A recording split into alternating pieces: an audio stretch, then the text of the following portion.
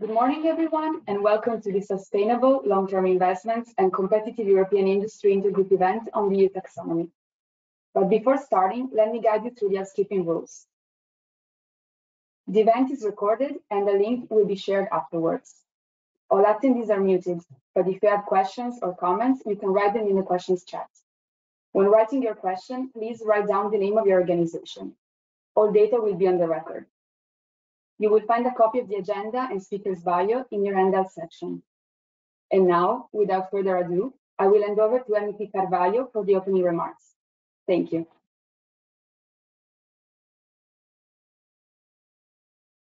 Good morning to everyone. Welcome to another event of the Intergroup Sustainable Long-Term Investments and Competitive European Industry. I'm one of the co-chairs of this intergroup, together with my colleagues Dominique Riquet and Simona Bonafé. As you might all know, the intergroup is a non-official body of the European Parliament that tries to complement the discussions taking place in the parliamentary committees. In certain way, our objective is to give a more holistic and horizontal view of the subjects that we discuss in the committees. In our case, it is organized as a forum to debate about the interlinkage between sustainable and long-term investment needs to implement the union policies and the challenge for the European industry to undergo the twin transition while remaining competitive and build resilience. Today, the event is organized by Orgalim, which is one of the industrial partners of the intergroup and has a special place in the running of the intergroup. Together with the European Construction Equipment Organization, Orgalim is the soul of the secretariat of our intergroup, and it's a pleasure for me to say that it's an honor to have them on the board with such a proactive attitude. Today we have to discuss for a very important topic, which is the EU taxonomy legislation. We have understood that sustainable finance is at the heart of the Union's agenda, and the Green Deal achievements will depend very much from a successful implementation of the rules dedicated to the investments in the different sectors. The EU taxonomy regulation sets science-based indicators and thresholds about what is to consider a green investment product. It is aimed at providing criteria that should be as uniform as possible in order to increase transparency, consistency, and impact of multiple sectors and activities. This way, taxonomy could lead to incentivize financial flows towards economy sectors that are more in line with the climate change and the environmental objectives. Consider the huge impacts that such a classification has. It is clear that it must properly design and implement it. We know how the matter was debated in the different institutions, and in my opinion, the debate is far from being over, especially considering the recent developments in terms of global energy and supply chains due to the events in Ukraine. So, Orgalim and its industries are providers of technologies for the green transition and are therefore essential in decarbonizing the other industries. As many of the other industries and economic sectors, it has certainly a big interest of having the clear situation in terms of legal certainty in a way to be able to contribute to the necessary investments for the green and digital transition.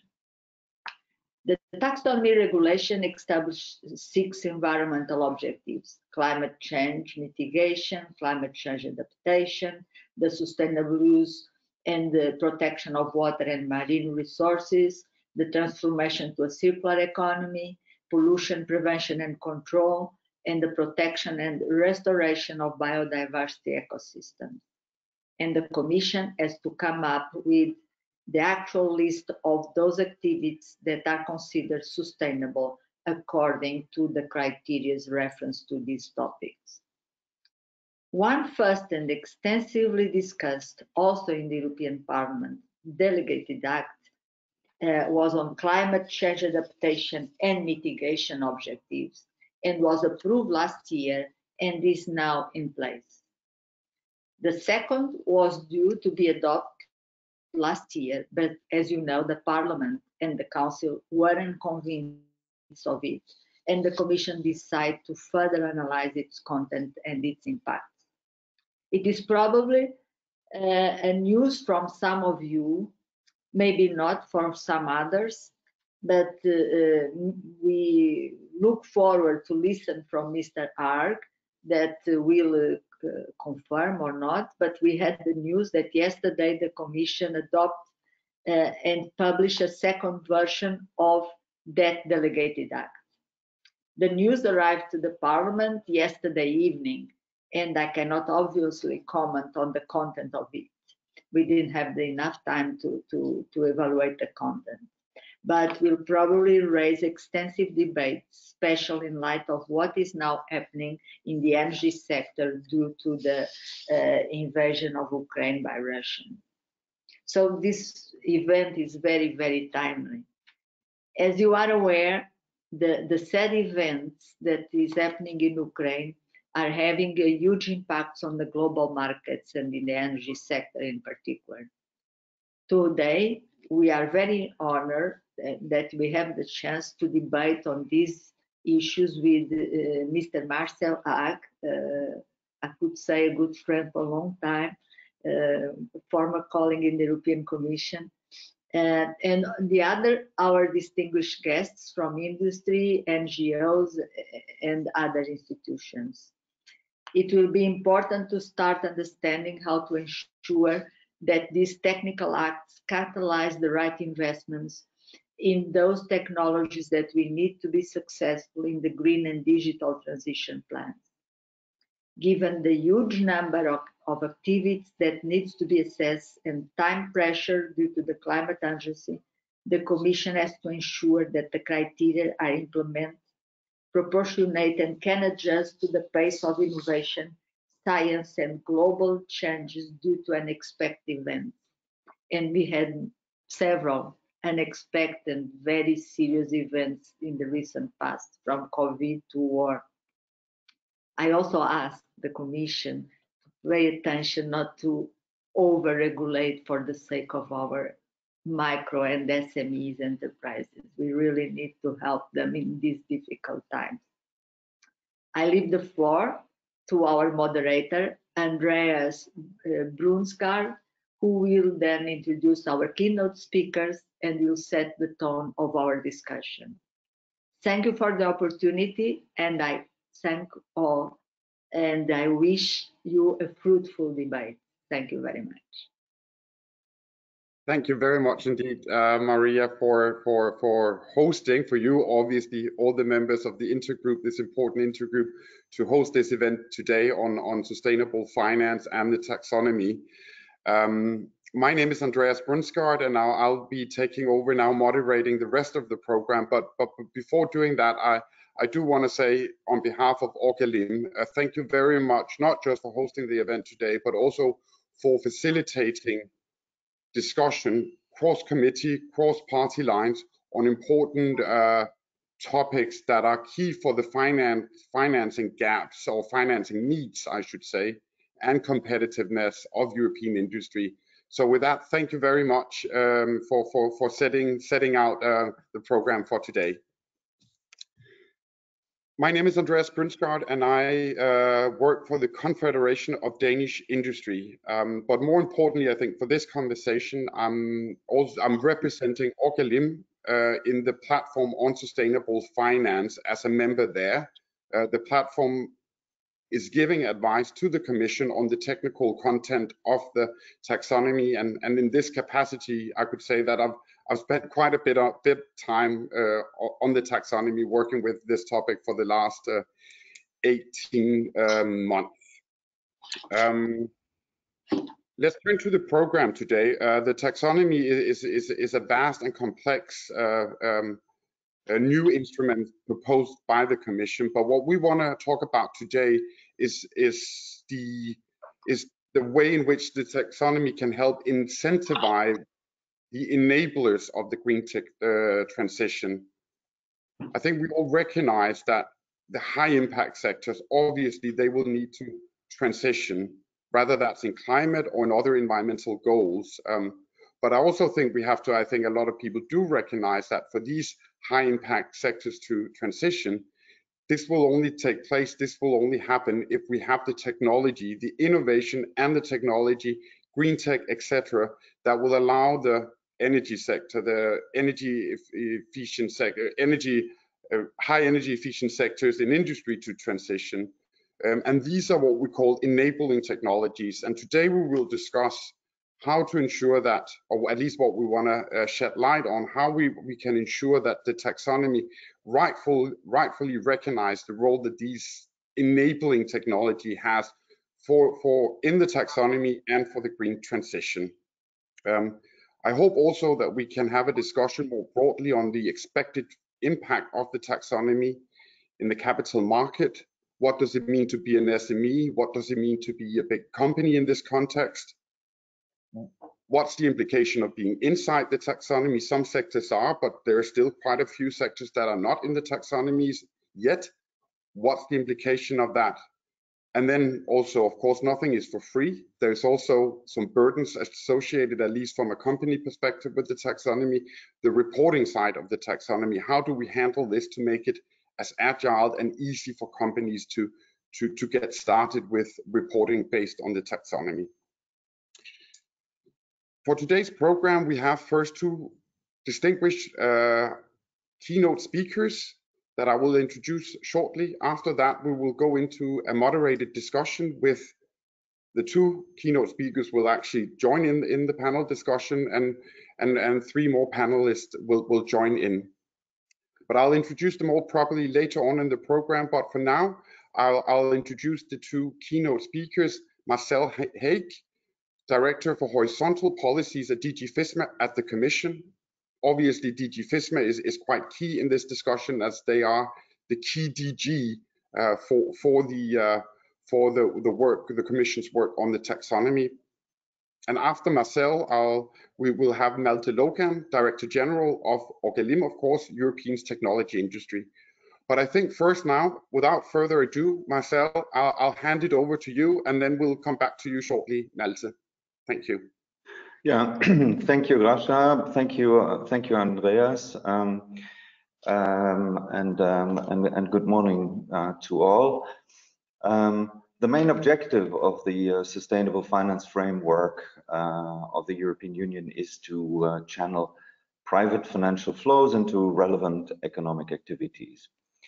And we are doing this with a clear framework, which includes the EU taxonomy, the Sustainable Finance Disclosures Regulation, and the recently proposed European Green Bond Standard and Corporate Sustainability Reporting Directive, which are still under scrutiny and discussion by the EU co-legislators. As Gracia Carvalho already explained, the EU taxonomy is a green classification system that translates the EU's climate and environmental objectives into criteria for specific economic activities for private investment purposes.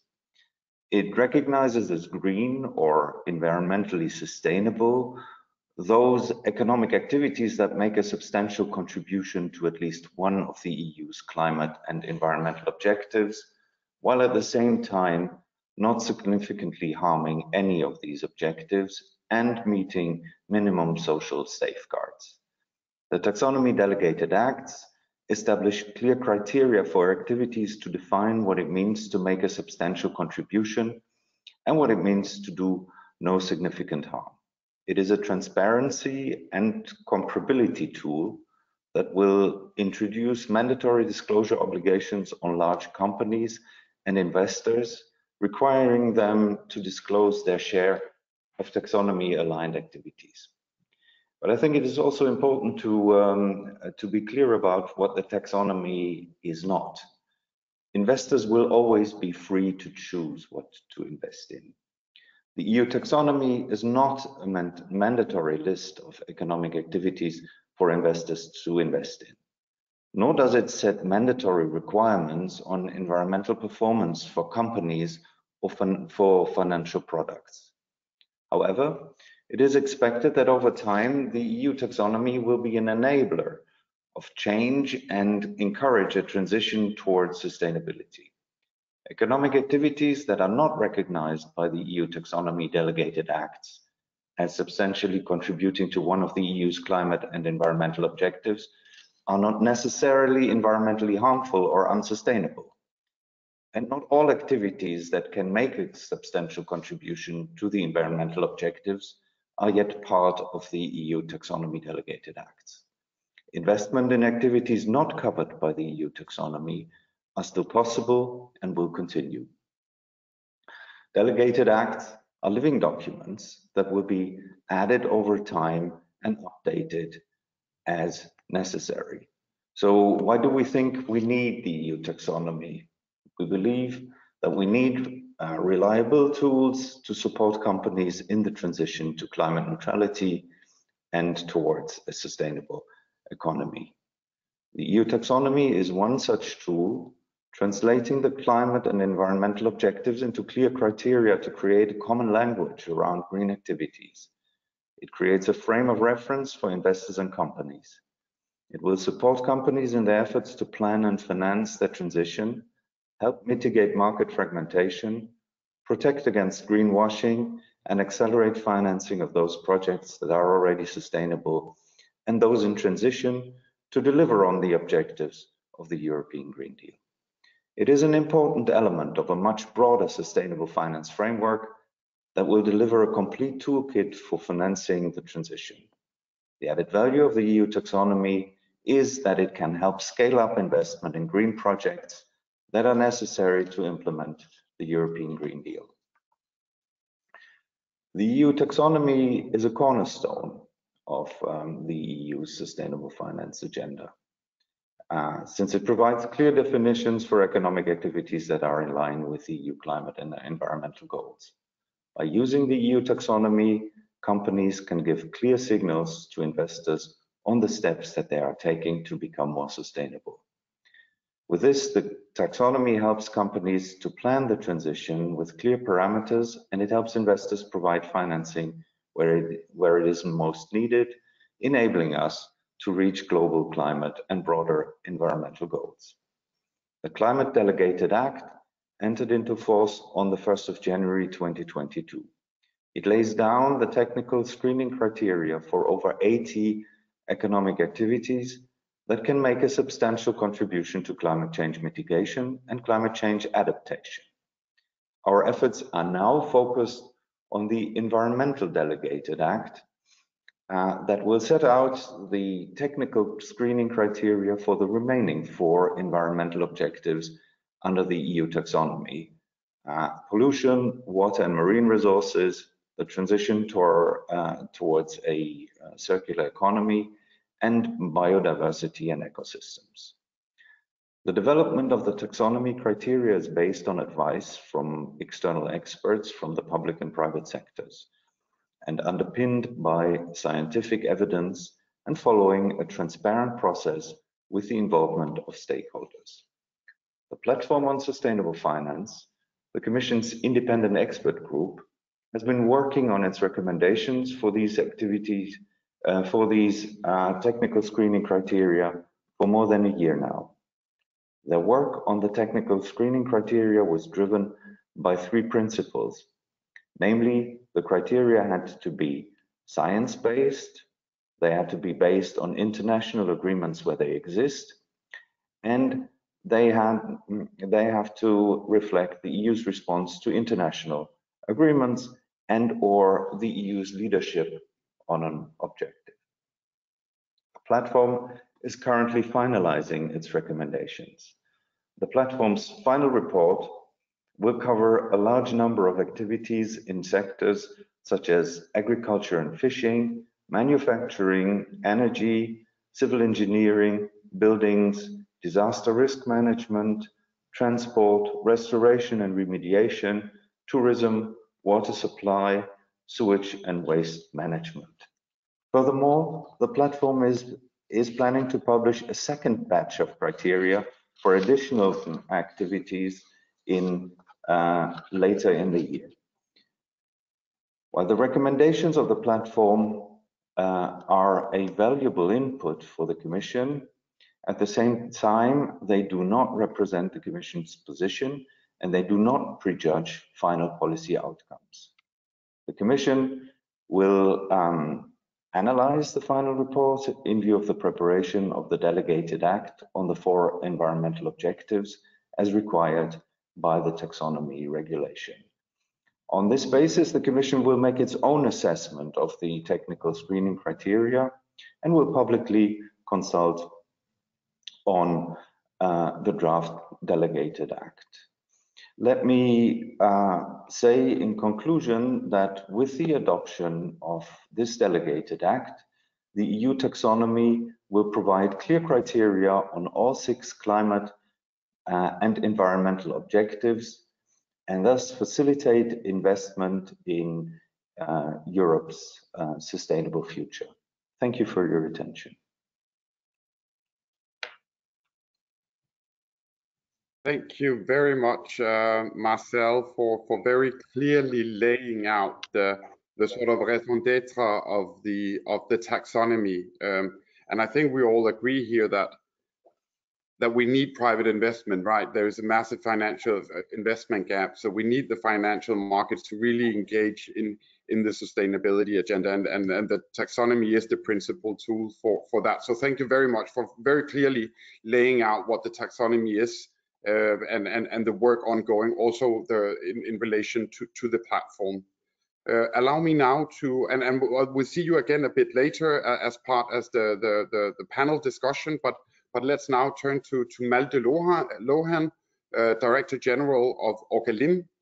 And Malte, I hope that in your keynote, I mean, obviously you address and represent some of the technologies and some of the industries that are not directly covered by the taxonomy, because those industries are not heavy polluters, does not have a high impact on the environmental environment, but they are key. They are the key enablers for the green transition in those sectors that need to transition. And I think that is a very interesting aspect, and I'm sure you will touch upon some of these issues. But anyway, without further ado, the floor is yours. Thank you.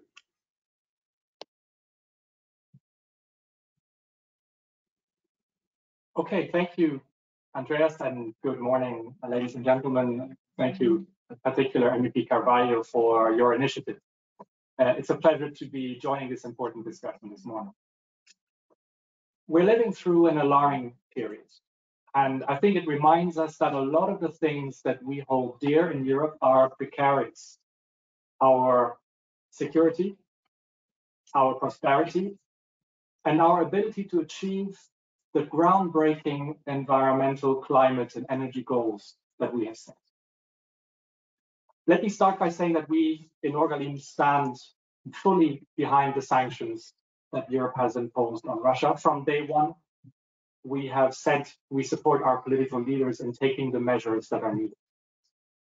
And it is clear that we are now facing a new reality since the Russian invasion of Ukraine 3 weeks ago. On the one hand, Europe's climate and energy transition has become even more urgent than it was before. On the other hand, we are facing a new, profound shock to Europe's economy and to manufacturing SMEs in particular, for the second time in 2 years. And while we are still recovering from the first shock. So any major regulatory reform needs to be mindful of how precarious the situation is. In this context, Europe's work on a taxonomy for sustainable finance could not be more crucial. And if the stakes for getting this right were high before, they are enormous now. Europe cannot afford to get it wrong. And unfortunately, despite the heavy involvement of Orgalim and of course many other partners from the industry and beyond, we are not there yet. So this event is really timely, and I appreciate the involvement of the Parliament and the interest also of MEP Carvalho in moving this conversation forward. What I want to talk about is the critical enabling technologies which are needed for Europe's green and climate transition, and which currently would be penalized by the sustainable finance framework because they have been left out. And I want to talk about some examples of what I mean by enabling, just to make this a bit more intuitive. Take electric motors. There are about 8 billion electric motors in use in the EU today, consuming nearly half of all the electricity the EU produces. They are everywhere. They are used in heating, in ventilation and cooling of buildings. They are used in every production line in every industry across the country. They're used for operating wind power. They're used for powering cars, buses, bikes, washing machines, vacuum cleaners, you name it. Altogether, it is estimated that by using more energy efficient electric motors, we can achieve savings of 110 terawatt hours or 40 million tons of avoided CO2 emissions in Europe every year through 2030. But electric motors are not currently identified in the taxonomy as substantially contributing to climate change mitigation or adaptation. Take digital technologies, for example, the so-called digital twin. Many in our audience will be familiar with that. Using a digital twin in industrial applications can radically improve energy efficiency and can contribute to a more circular economy because it enables preventive maintenance, it cuts down on waste, and it prolongs the life cycle of the assets. And yet, digital twin technologies are not in the taxonomy today. Or take the transition to the circular economy. To reduce waste, in line with the EU Circular Economy Action Plan, waste sorting and recycling is obviously an important activity. And to achieve our goals, we need a massive uptake of the machines and the components, such as sensors, which are required for sorting and recycling waste. But, you guessed it, they are not today in the taxonomy, and so they are not considered sustainable for investments. And all of this is just the tip of the iceberg. There is a whole range of industrial automation technology, machinery, equipment, and digital technologies that enable industrial decarbonization and that are not yet fully recognized in the current taxonomy plan. I'm sure that we all agree that without massively accelerating the uptake of these technologies and hundreds more like them, we simply will not achieve the ambitious goals that we set. Industry accounts for 32% of energy use. A study by our member in Germany, the VDMA and BCG, has estimated that automation equipment technologies already available today can prevent more than 80% of these greenhouse gas emissions from the industry. More than 80%. And they will also significantly decrease the overall energy use, which again is so important in this current environment. But a lot of these technologies are not yet in the market because the business case is not yet there. And this is exactly where the taxonomy currently falls short. There's plenty of focus for all the right reasons on the final applications and industrial uses. But there is not nearly enough focus today on the enabling technologies that will make it all happen. And let's be clear, if these technologies are not included in the final taxonomy, it will deal a heavy blow. Products, technologies that are not in will suffer from the deteriorating financial conditions that they face in the markets. And this is happening already. Goldman Sachs has recently advised that, and I quote, we are seeing rising pressure on corporates and investors to follow the taxonomy, which has led to growing adoption that in turn will drive significant impacts for capital allocation. End of quote. So the good news is the taxonomy is working. The bad news is it is already steering funds away from some of these advanced industrial technologies, which are so critical for the green transition. And with the double crisis that we need to overcome, first COVID, now the fallout from Russia's invasion of Ukraine, we cannot absorb the serious competitive disadvantage this would put us in. Ironically, these technologies are also exactly where Europe currently has undisputed global leadership. Many of the best-in-class companies and technologies are made here in Europe, and the vast majority of those making them are smaller companies and SMEs. So not only is the current taxonomy putting at risk our green transition, but it is also jeopardizing one of the most important opportunities for Europe's SMEs to overcome the current economic shock and to generate our future growth and prosperity.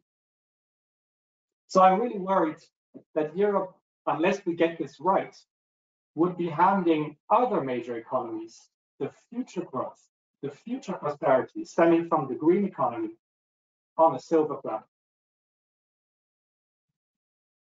So how can this be fixed? And I look forward to the discussion with Marcel in a moment, because of course, first, we encourage the Commission to continue expanding the list of activities that contribute to the climate and environmental objectives. And in particular, this needs to include the manufacturing activities that are not addressed so far, such as those for the decarbonization of industry, technologies enabling a circular economy, water protection, pollution prevention. This should all be reflected in the next version of the criteria and in the forthcoming delegated acts. And these future criteria, which the Commission defines, need to be implementable, especially for the SMEs. If the companies that are producing these technologies required for sustainability cannot fulfill the criteria because they are too complex, too restrictive, too expensive, then in practice, the taxonomy would be working against its own objective. What I'm recommending here should not be controversial. I don't think there is a strategic disagreement about the role that these technologies have to play. So why is that not being addressed? I think we need to overcome some of the political obstacles. And therefore, I very much welcome the MEP's timely engagement on this file as the Commission is finalizing the next round of the delegated acts. And as there are also many national experts listening to our debate today, I call on the member states to be really actively engaged in this process with the co-legislators through the member state expert group on sustainable finance. We need your help so that the taxonomy takes full advantage of enabling technologies. If we don't manage to fix this, I'm afraid that it would mean Europe will not be able to meet its ambitious climate and environmental goals. And I fear it would seriously undermine all European industries' competitiveness and ability to innovate. So to maintain Europe's leadership in sustainable technologies on the global stage, companies and SMEs in particular need access to public and private capital under favorable terms. And the time to get this right is now. So let us ensure that the motor required for Europe's green transition is running at maximum capacity. And let us safeguard Europe's ability to lead this industrial transformation. The new jobs, new growth, prosperity that will come with it are ours for the taking. Orgalim is fully mobilized, and we call on the Commission and all the policymakers and partners involved to work with this. Thank you.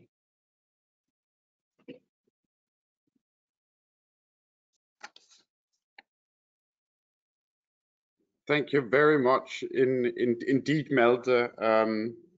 I thought you very clearly laid out the importance of enabling technologies, and I very much appreciated also making it concrete. What technologies are we talking about? And it does seem pretty evident that these technologies have and should have a key role also in the context of the taxonomy.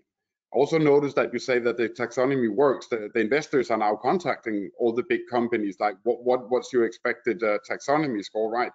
And I guess here the upcoming work of the Commission and the platform for that regard on calibrating the taxonomy in technical terms correctly, also making sure that we need to get these technologies in. And I might just throw in a point here that the taxonomy regulation actually provides a legal base for recognizing enabling technologies as taxonomy aligned. And in fact, the co-legislator, when they negotiated the taxonomy regulation, they actually expanded that legal scope. So I think we have the technology argument in place, the financing argument is there, but the legal argument is also there to do it. So I agree with you. There is no stopping us. We should get this right now. Thank you very much, Malte. Let's now turn to the next part of the program, the panel discussion, and I'm very pleased also that you are able to join in on that part. So aside from Marcel and Malte that we already heard from, I will now introduce the three remaining panelists. I'm very pleased to welcome Karl Heusgen, Chairman of the Supervisory Board of Have Hydraulic, and equally important, the President of VDMA, the German mechanical engineering industry. Equally, I'm pleased to welcome Olivier Lefloc, Vice President for Carbon Neutrality at the French company Legrand. And last but not least, Chiara Martinelli, Director for Climate Action Network, or CAN Europe. Very important also to have you on board and also get the perspective from the NGOs. So welcome to all of you. I think I'll start with you, Karl. The taxonomy, obviously, we talked about this already, sets out reporting obligations for large companies, to begin with, listed companies with more than 500 employees. But from an SME perspective, and I guess I know you organize a lot of SMEs in VDMA, what opportunities and challenges do you foresee from some sort of an SME point of view in regards to the taxonomy and the sustainable finance agenda? Okay, thanks, Andreas, for letting me participate here, and a warm welcome to all of you. In order to paint a little bit the background picture, the machine building industry or the mechanical engineering industry, not just in Germany, but also in Italy, in Spain, in the Netherlands, is very much an industry of medium-sized businesses. Example given, the roughly 3,300 member companies that we have in VDMA, the average size is just between 180 to 250 employees.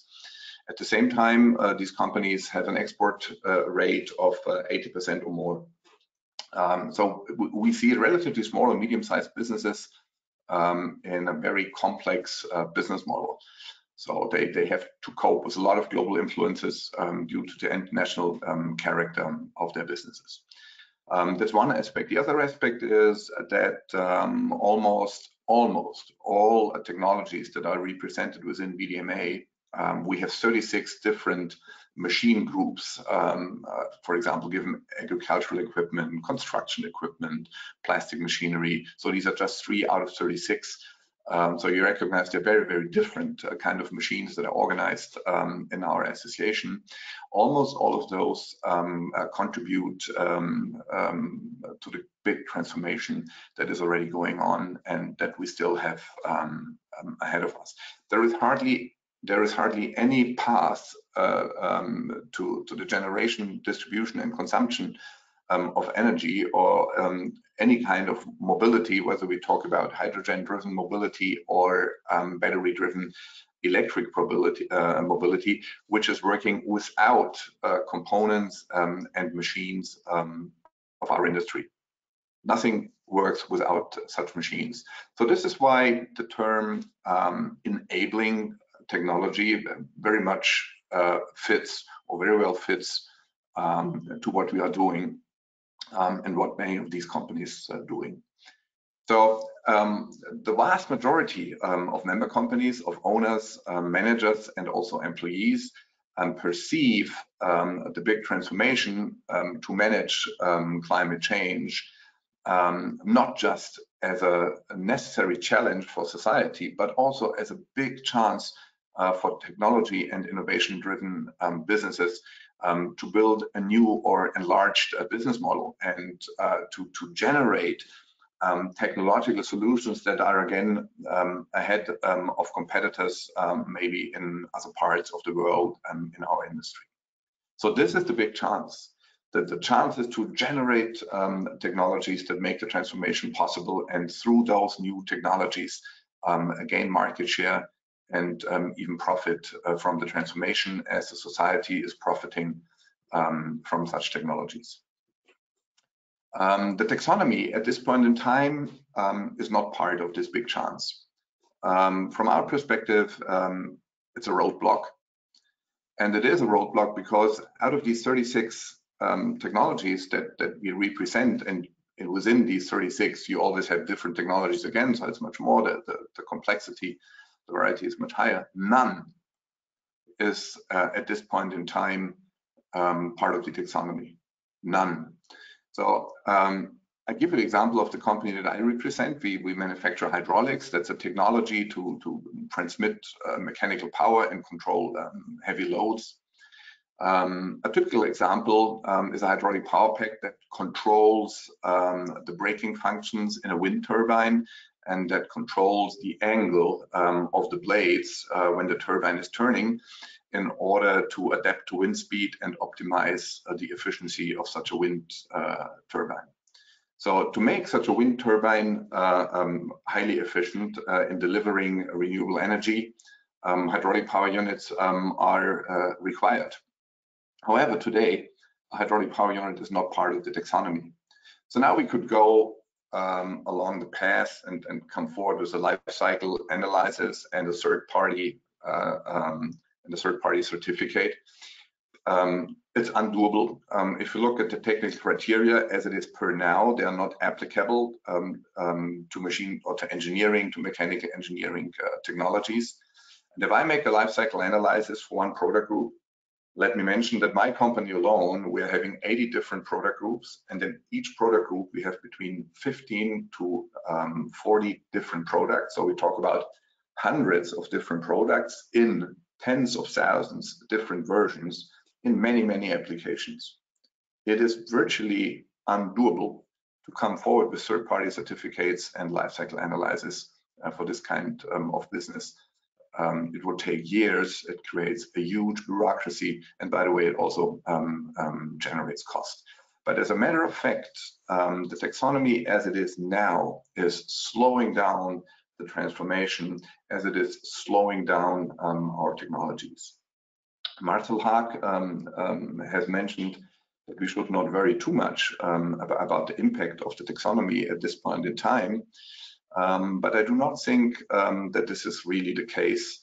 Malte has already mentioned the Goldman Sachs analysis, and we already see in many discussions with the financial sector that the financial sector is really keen on taking on taxonomy as a catalog, basically, where you can pick and choose and apply financing conditions. So that means that already today, we see a trend that companies or products or applications which are not part of the taxonomy will have a disadvantage at the financing conditions, or in an extreme case, even be excluded from certain sources of financing. So we really see an urgent need to make sustainable finance do what it is supposed to do, and I think we all agree on the objectives.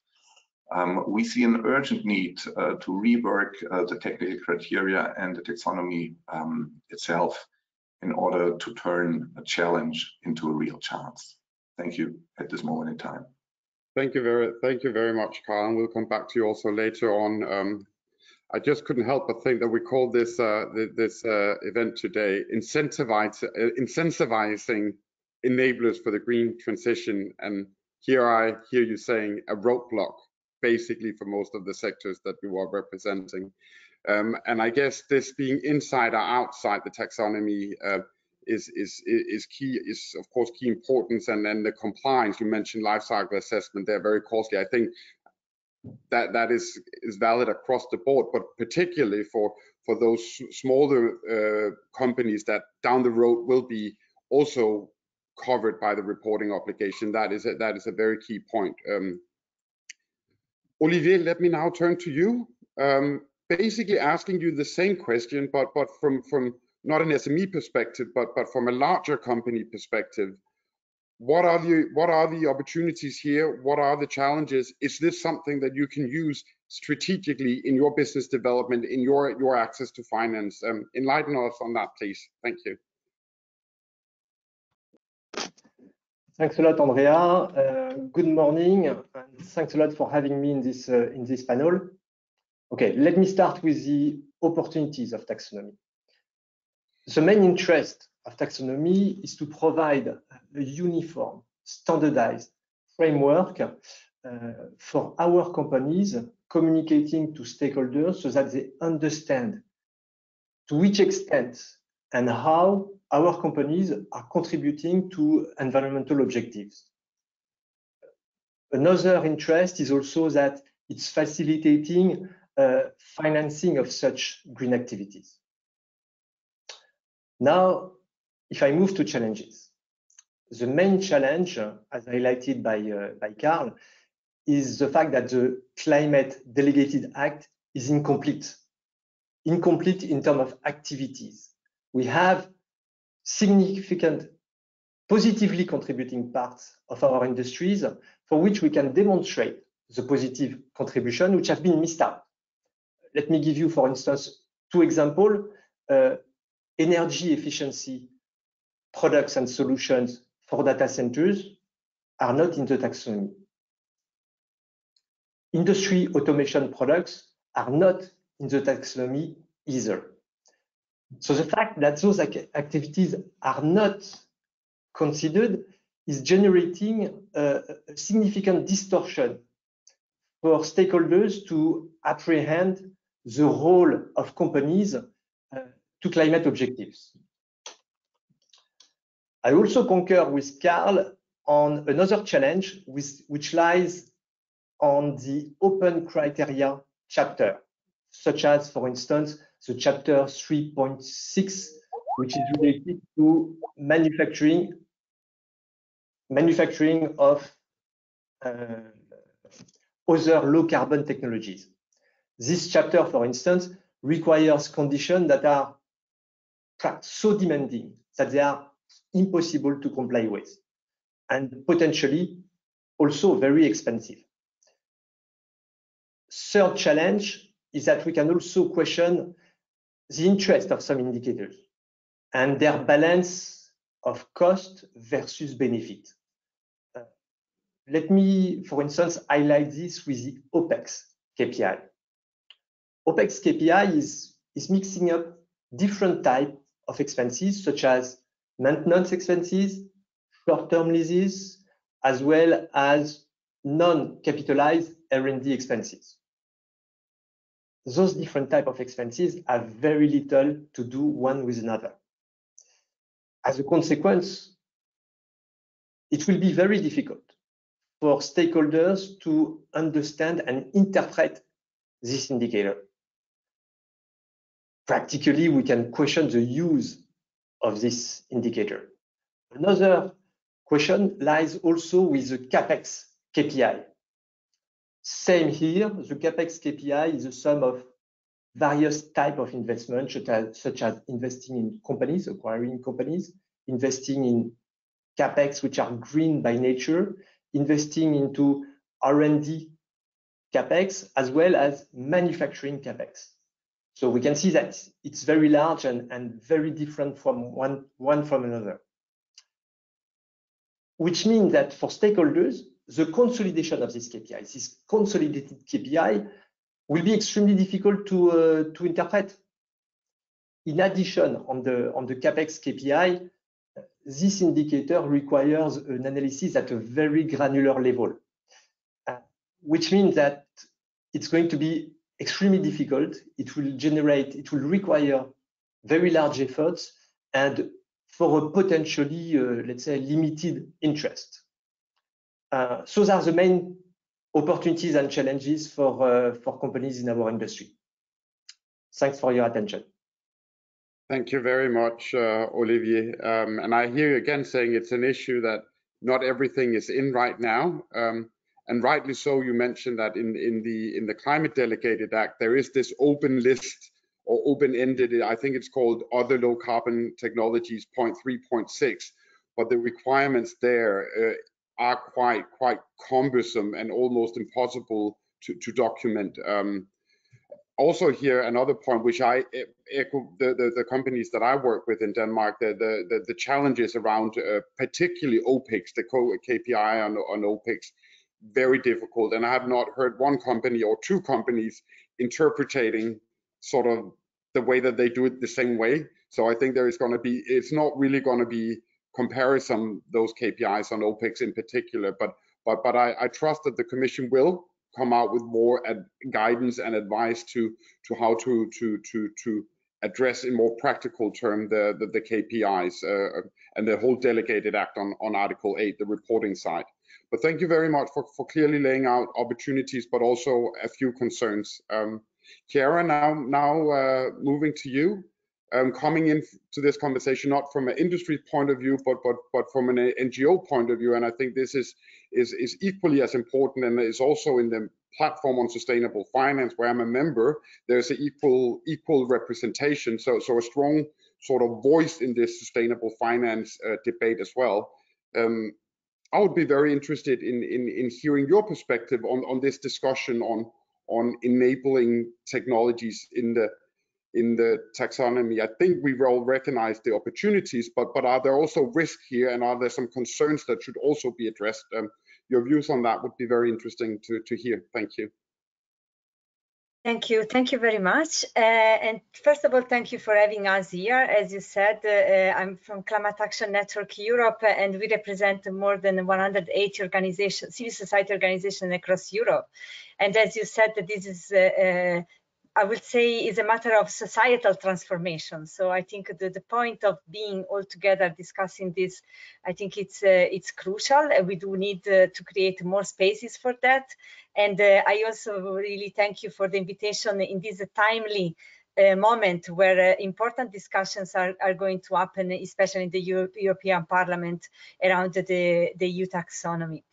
I think it's my role, and I believe it's my role to say in this panel also again and again that the emergency that we are facing, the climate emergency we are facing, require all possible tools, all possible actors, and all possible finance, because the scale of the action that we need is, it cannot be solved or cannot be handled by one or the other in isolation. And I do believe, as other speakers said, like the taxonomy is one of these crucial European tools that will make this transition possible. So the issue here is in a way like that we have it, we welcome it, but we need to do with it what make it as effective, as transformative as possible. And I think we already heard from the previous speakers some ideas on what's still needed, what's still missing. So I'm very happy that we have this possibility and we have the opportunity in the next weeks and months to make that working. So when it comes to enabling technologies, for me, the point here is not whether there is a role for enabling technologies in general, but which ones and what is really at the stakes. So it has been already mentioned quickly, but I just wanted to repeat and remind to ourselves that the taxonomies provide us, like with the framework, with the legal frame, to include activities that can enable the transition. And actually, it includes 3 sets of activities. Those that are sustainable sui generis, that should be protected, empowered, and are at the core of the green transition. Those that are called transitional, and with the taxonomy define those transitional activities as activities for which there are not yet zero carbon alternatives. And finally, a third set of activities that are called enabling activities that are supportive of other sustainable activities. And I'm thinking here, for example, and that has been mentioned already, all activities like the expansion of electricity networks. So to make it short, for me, the taxonomy has always embedded enabling technologies in the core of its philosophy, using a science-based approach. And I think this we should always keep in mind and always keep at the heart of whatever we propose and we put forward. In our opinion, the major problem started when with the inclusion of gas in the EU taxonomy in the latest complementary delegated act, according to which investments in gas should be considered environmentally sustainable. And I have to really say that, because here we need to be, I think, extremely clear and honest with also the public and with the citizens that are eager to see this transition to happen and to happen properly. Fossil gas is not an enabling technology for the energy transition in any shape or form. The taxonomy defines, as we said, the transition activities as activities for which there are not yet clear energy alternatives. And this is not the case of gas, for which there are technological alternatives that are there and they exist.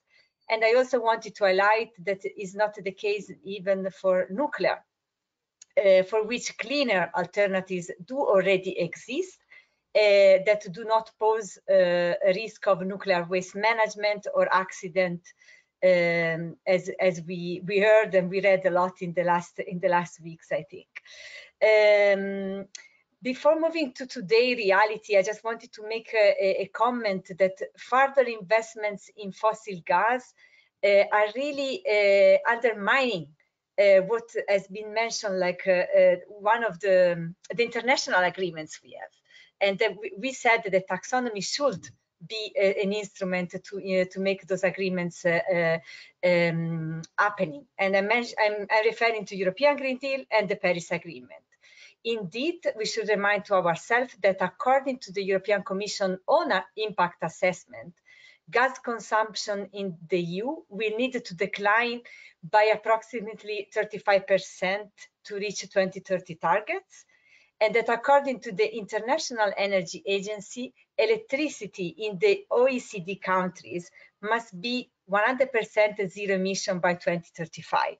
So if we take such a science-based approach, we can't include or label fossil gas as a green investment. And then I wanted to comment on today's situation. I think in front of the sad and horrible developments that have been mentioned by Malte at the beginning of this panel, with the invasion of Ukraine by Russia, the broader lessons we should take from this situation in this horrible war is the imperative to phase out our energy dependence on imported fossil fuels from Russia and from elsewhere. And I think there is a contradiction here, like with the European Commission communication last week, the Repower Europe, where even the President van der Leyen affirmed that we need to get rid of EU dependency on fossil fuels.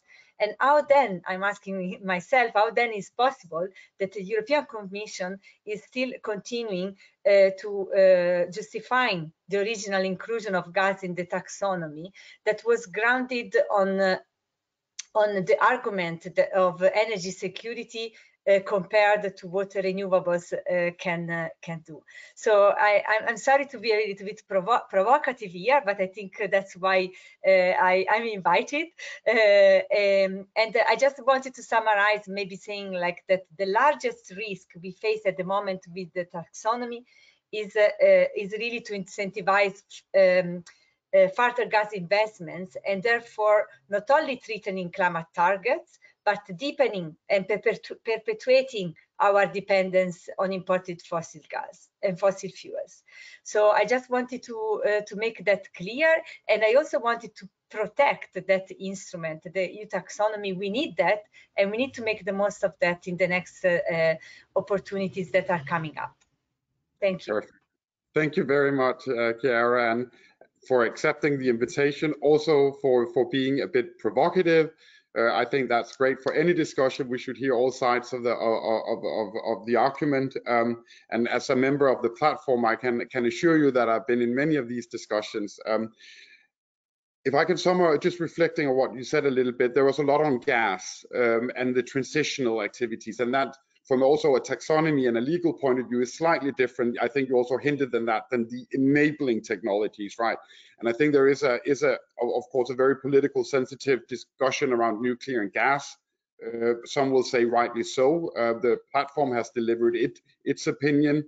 Commission has now come with its proposal, and now it's for the co-legislator to reject or to adopt it, approve it, and that process is going on politically.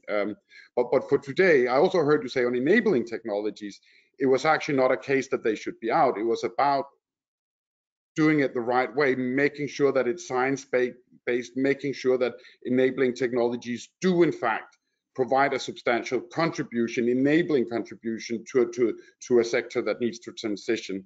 And that is of course hard. How do we get those requirements, the screening criteria that we call them, how do we get that right? But I think a point is, just because it's difficult should not lead to a conclusion we shouldn't do it. We have to find a way to ensure that finance is also going to these technologies. All right, thank you so much for now. And returning to Marcel and Malte, I'd like to get you back into the conversation now. I think I'll start with you, Marcel. Short-term, but even more importantly, long-term implications for European competitiveness, substantial sustainable finance. What is the implication, short-term, but long-term, more importantly, and the link to let's say the business development of having innovative, strong industrial base? How do we see the impact on the taxonomy, and how do we get the sort of balance right between financing conditions and this driver, this acceleration of clean and sustainable and innovative engineering and technology companies in Europe?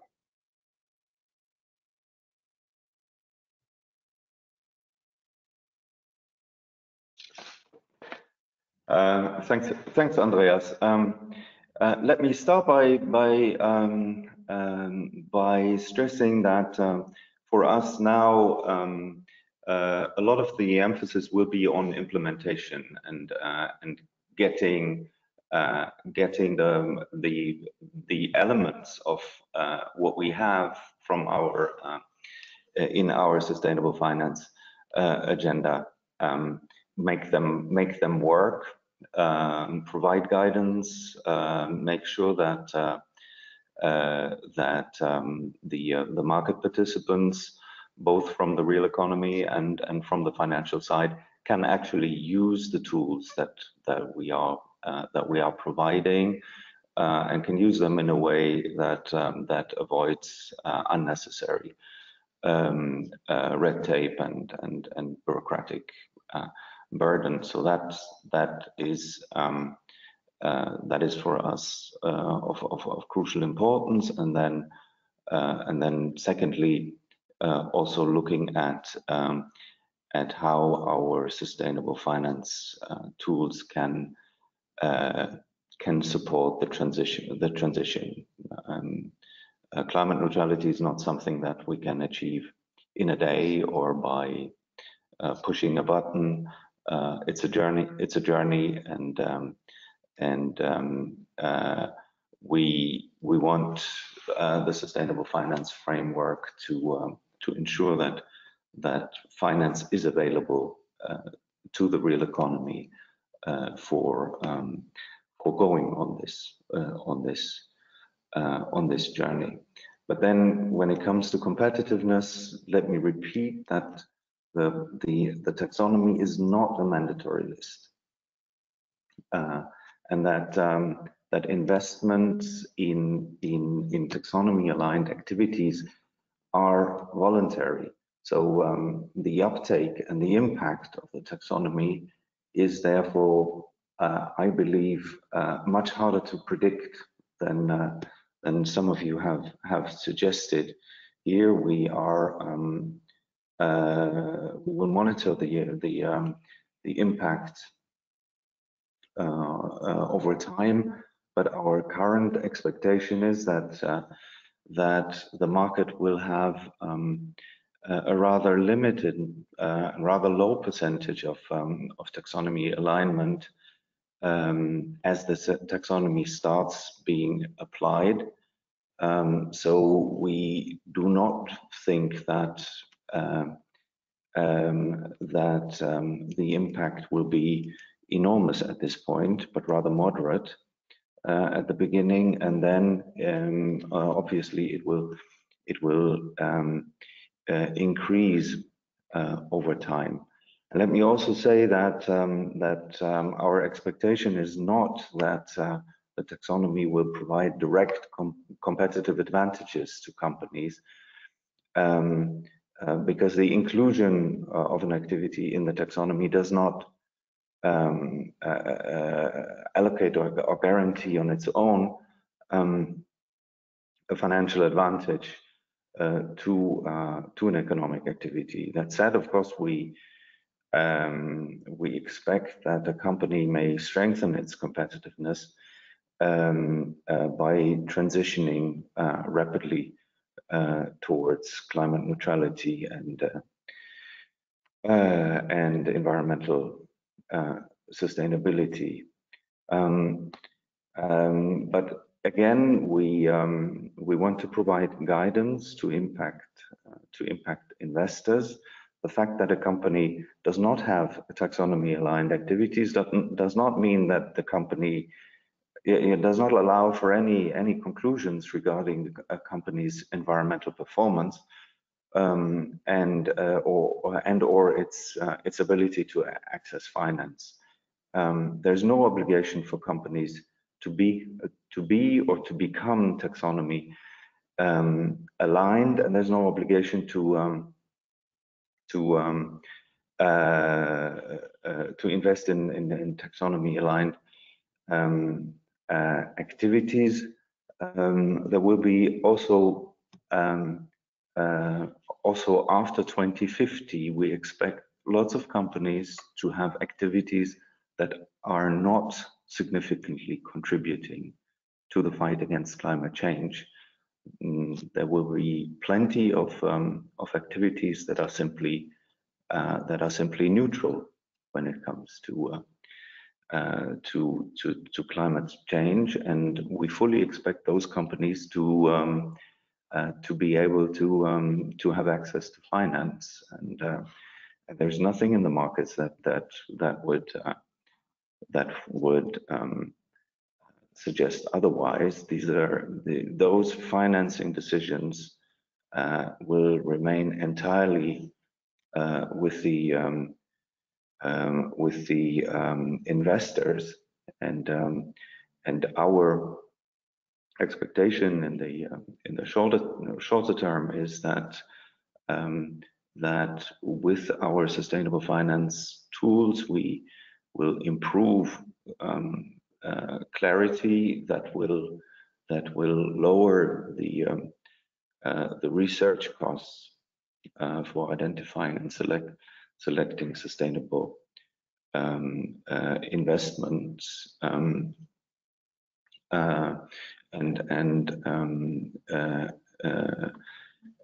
by being able to use the guidance that the taxonomy and other sustainable finance instruments will provide. So maybe I leave it at that. Yeah, perfect. But I think it's a very important point, and I think it's worth highlighting again. There is no obligations for investors to invest in taxonomy-aligned activities. That's a key point. It is a voluntary tool. The obligation is on the reporting side, right, for the big companies. And the usability point, you said your focus will be on implementation now, and I think talking from, I think on behalf of the whole industry, there is a need for further guidance. We have the eligibility assessment now, but when we go into the alignment assessment, there's still a lot of questions. So I note that.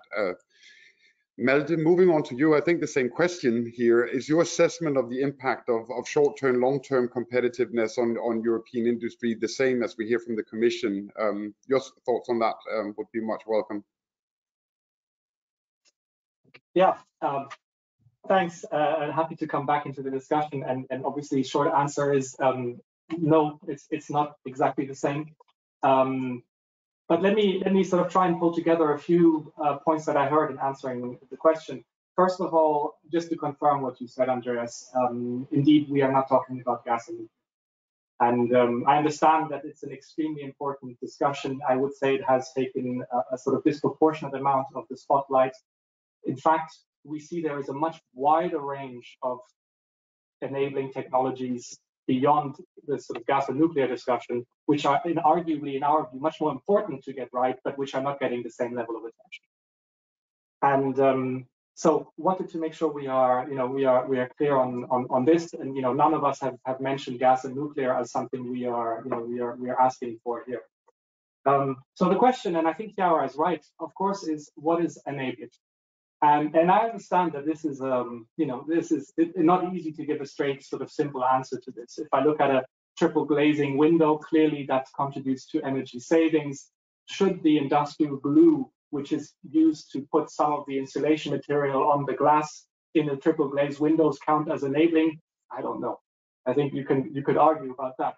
But all the different examples that were raised here by Carl, by Olivier, by myself earlier, to me, seem like no-brainers. And I think without having a sort of simple, clear-cut principle, if you look at them individually, it should be obvious that these are required and that these need to get the full support of the framework. And so I listened, of course, very carefully to what Marcel said. It's not mandatory. I understand that on paper, it's not mandatory. It's not intended to give a financial advantage and distort competition. I understand the argument. I have some trouble following that through, though, because to me it seems if we do this, given the stakes, given we need to unlock 520 billion euros of extra investment by 2030 by the Commission's own calculations, let's do it right. Let's not say, well, it's not mandatory and it's not supposed to give an advantage. It may not be perfect, but let's just see. And hopefully the fact that it's not perfect is not too much of a problem. To me, that I just find that not satisfying, given how much energy we are all investing in getting this right and how much is at stake. So I would like to come back to what Carl and Olivier also I think made very clear, which is, for all practical intents and purposes, we do think this is the gold standard. We do see the market already behaving like this is and will continue to be the gold standard. And so we need to get it right. And I think clearly there is a private capital and a public capital dimension to this. And so I just want to say a couple of words, Andreas, on the two angles here. First, public investments. And even though this may not be the primary focus of the taxonomy, it's clear that it's going to have an implication in terms of the way public capital is allocated. It's going to be used as a reference in other policy and investment projects.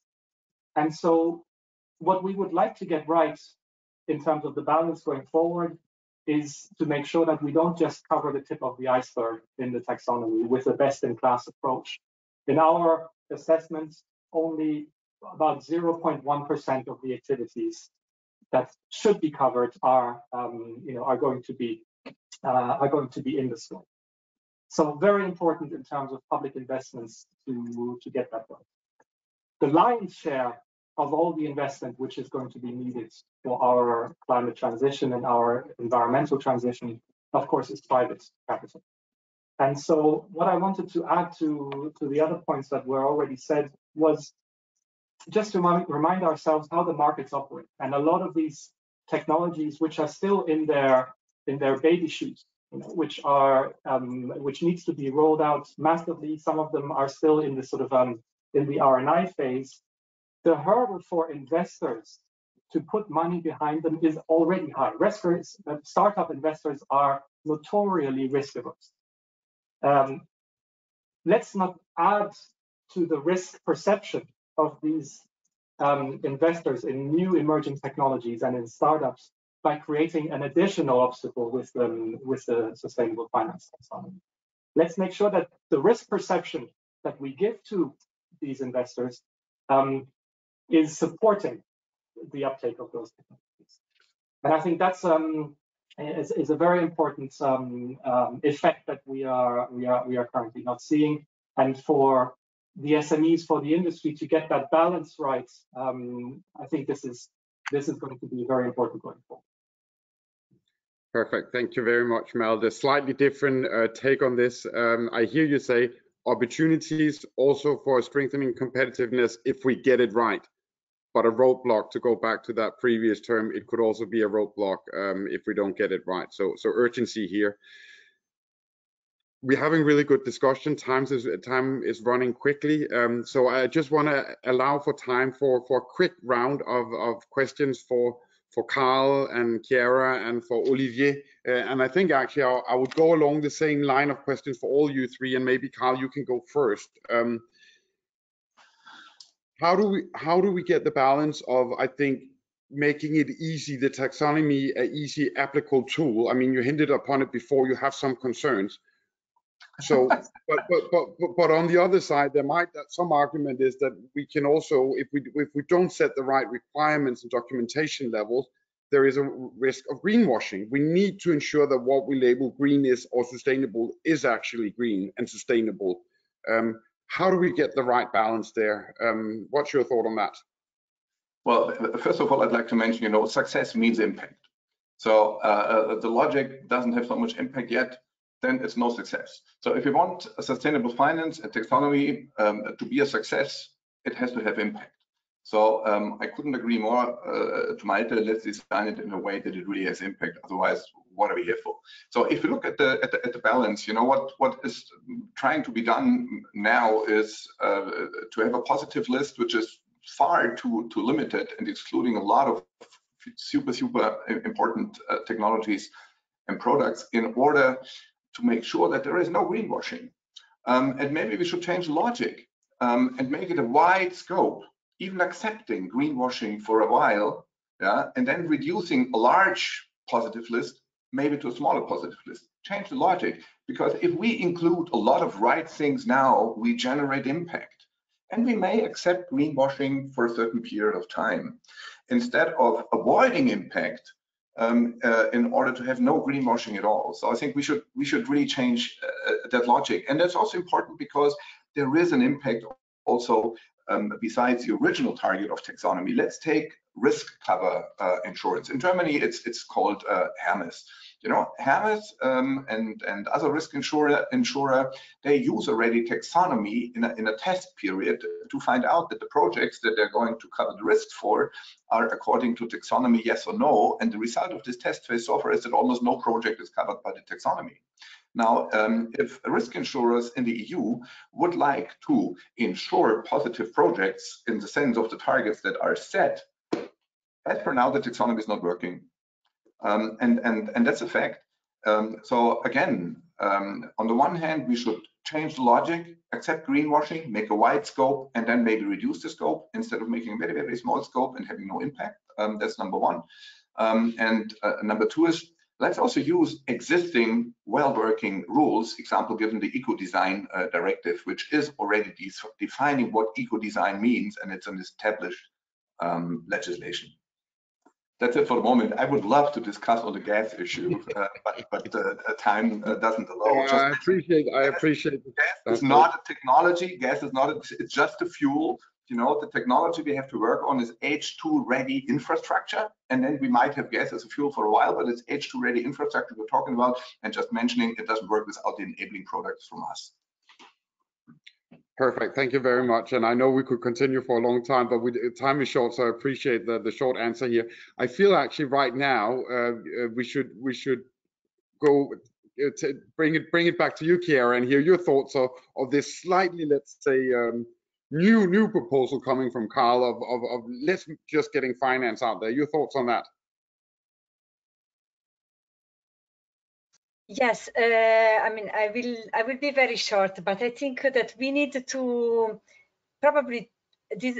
I would say the main thing that this debate is showing to me is that the EU taxonomy, to be functional, needs to put the lens both of the investors and the lens of all of us that want to reach societal goals and societal transformation.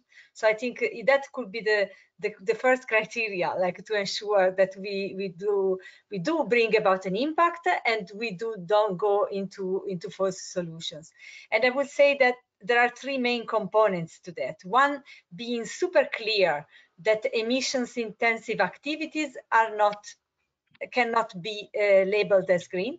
Second, to ensure incentives, as Carl just said, to already existing alternatives and empowering scaling up those and widen the range of those activities. And the third one, as I said earlier, like I think it's really about making sure that this labeling around within the EU taxonomy is embraced not only by all the big industries, but by all industrial sectors and by the wider public and civil society at large, because that's what we need to move forward. Perfect. Thank you very much. And Olivier, the same for you. How do we get the right balance? We need sustainable finance out there, but we also need to avoid greenwashing. What's the way forward here? Maybe I will be also very short, but I'd like to stress on the fact that taxonomy is key for us, key for big companies because of the interest of investors that you mentioned earlier. Which means that in our relation to investors, this is something that we, even if we are not legally obliged to invest, we have to practically. So for me, I have three points for facilitating the application of the taxonomy.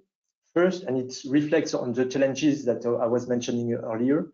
First, and in priority, we need to complete the climate taxonomy in order to reduce the distortion between different companies and improve on the credibility of the taxonomy. Second, we need to review the open criteria chapter. I mean, we are clear on the fact that we have to avoid greenwashing, but at the same time, we have propositions such as, for instance, extended disclosure instead of, let's say, this complicated best market alternative life cycle assessment and audited, that would engage. This extended disclosure would be much more efficient insofar as it would engage the big company reputation against the other solution, which is not very effective and practically impossible to implement. Last point, we are ready to participate. I think it's really key to consult more the industry. I mean, our experts are available. They have ideas, we have options to be shared and to discuss in order to improve on the current limitation of the taxonomy. Perfect. Thank you very much indeed. It almost seems like we have planned this in advance, but it just so happens that a question has come in from one of the audience, which very nicely follow up on your remarks here, Olivier, and it's for the Commission. Marcel, and I think we should end there before going back to closing remark by Maria Carvalho, who's still with us. But the question is, and I think we should let this be the last question for the panel debate. What will the Commission do to ensure that enabling technologies in the upcoming complementary delegated act on the climate part, but equally so actually on the Taxo 4, includes and recognizes the role of enabling technologies and activities. The floor is yours. Thank you. Yeah, thank you very much, Andreas, and thank you for the anonymous participant asking the question. Look, I think the discussion here has made it very clear what important role enabling technologies have to play. And that is something that we will bear in mind and take account of when preparing the second delegated the second delegated act on the 4 environmental criteria, based on the input that we will get from the platform, and the platform's report, I understand, is imminent. So so we will have this input very soon, and then we will get to work ourselves, and we will see how we can address a whole range of issues, but including also the role of enabling technologies in this delegated act. Perfect. Thank you very much. And I can confirm the report is imminent. You're going to have a lot of work. There's going to be an annex of more than 700 pages for the Commission to consider before turning it into a draft delegated act by the end of the summer. Thank you very much, all of you. I think it's been a super interesting conversation we've had here today. If I understand correctly, Carvalho should still be with us. If you're still here, please turn your camera.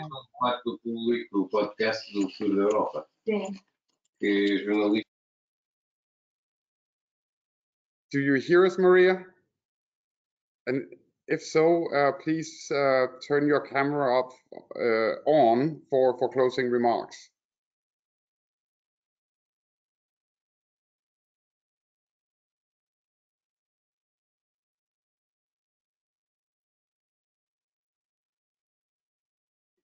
I think we just give it a few more seconds, Maria. If you hear us, we are hoping that you can. I understand that you had to go back to the ITRE committee meeting, which is going on right now, but should be back to conclude the webinar here. If that is not the case, then I'll sum up briefly. As said, the Commission can expect the recommendation by the platform by the end of the month, both on additional activities for the Climate Delegated Act, including some on enabling, but also on the 4 remaining environmental objectives. My fear, of course, I can't reveal what's in it, but my fear is that we have not succeeded as a platform to adequately really recognize the role of enabling technologies for the 4 remaining environmental objectives. And I think that is that's not good enough to be, if I speak on my own behalf and not on the part of the platform.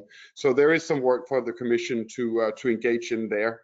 I also hope for the Commission that this debate today has given you some input, food for thoughts for the further work. And of course, as Occoli, we'd be happy to follow up once the report by the platform, the recommendations are made public.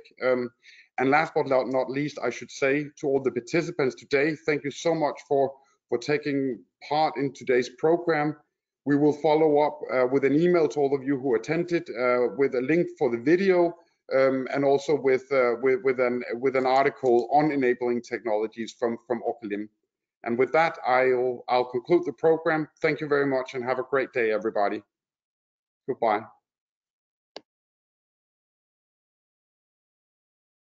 Thanks a lot. Goodbye. Thank you. Bye.